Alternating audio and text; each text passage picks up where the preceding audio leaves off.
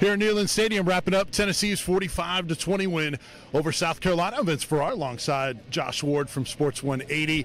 This was really another incredible performance right out of the jump. Another 28-point first quarter, Josh. Just really stunning how different Tennessee fans are seeing the offense compared to what they've seen in recent years. Very much so. It's kind of funny in partly the second quarter, but the second half, it felt like the game was over and you're just waiting for it to end. I think maybe the players had that kind of energy because they had taken care of it so quickly. By the end of the first quarter, we knew what the end result was going to be unless something miraculous happened for South Carolina, and South Carolina, frankly, is not good enough to do that. So the offense comes out firing, and Hendon Hooker's making plays again, and Tyon Evans is somebody to pay attention to, but his ability in the running game with everything that they want to do, it is night and day from what Tennessee fans saw last year. And isn't that a big part of the conversation that fans, one, just wanted to see football that's more fun. Yeah. And then if you can have success in the process, that's what Tennessee has experienced the last couple of weeks against the two teams from Columbia. Yeah, TBD on what this team can do in wins and losses long term, especially when the competition steps up.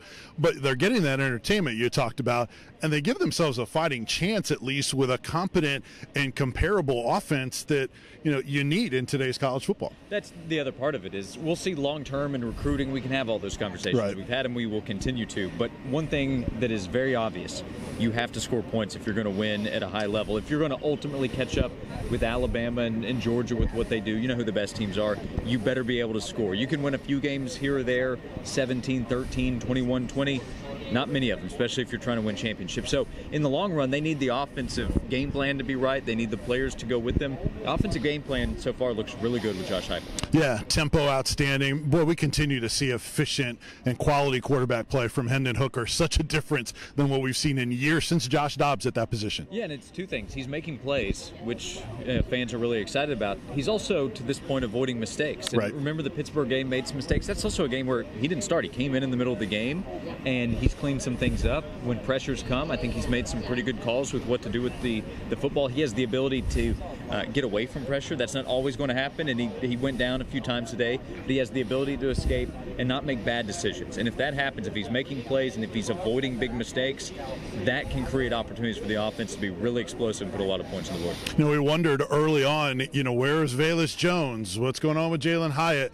Took Velus Jones a couple of games because he was banged up, but boy, they moved him to the slot. He is really impacting games. And then Jalen Hyatt, the South Carolina native, with his best game so far this season. Yeah, touchdown early. Maybe they wanted a touchdown to be there in the box score so they can talk to future South Carolina and say, hey, look at what the South Carolina kid did for us in the first quarter against the Gamecocks. But they have a number of weapons, and Velus Jones, I think, was slow to get things started at the beginning of the season as he was not 100% healthy coming out of camp, but his speed is very obvious. And playmaking ability, and Javonte Payton, another touchdown for him. He was an addition coming in the offseason. Probably didn't get that much attention because of the receivers coming back, but they've got some options and still room to grow. But playmaking ability and different ways to get guys involved. Cedric Hillman's a guy that's still going to be, I think, heavily involved, especially in red zone situations. A number of players that they can get the ball to. And Jacob Warren, we haven't talked about him the last couple of weeks, but we've seen this season he's an option as well as a tight end receiver. 4 straight games for Peyton now with a touchdown reception. Tyon Evans, more than 100 yards rushing on the ground again for the Vols, including a long run. And then real quick, Josh, this defense continues to play well with a lot of guys missing on the offensive line, but a number of guys missing on defense. Brandon Turnage, the game-high 14 tackles in that nickel spot in place at Theo Jackson. Yeah, and they'll find things on tape where Brandon needs to get better, but this was a really good game for him to play. You don't want the reason to be because a number of guys are out for injury, but they're still trying to build depth. Turnage is one of the players they brought in as a transfer where maybe they haven't been totally comfortable playing him. I'd say that's obvious by his lack of playing time, but he stepped up today with those tackles you mentioned. There are going to be a lot of tackles to be had next week with Ole Miss coming to town. That's a game where we're going to talk a lot about the offense this week, and the defense on both sides will be really tested. Yeah, so Tennessee, another really impressive performance. Out of the gate, Tennessee rolls over South Carolina 45-20.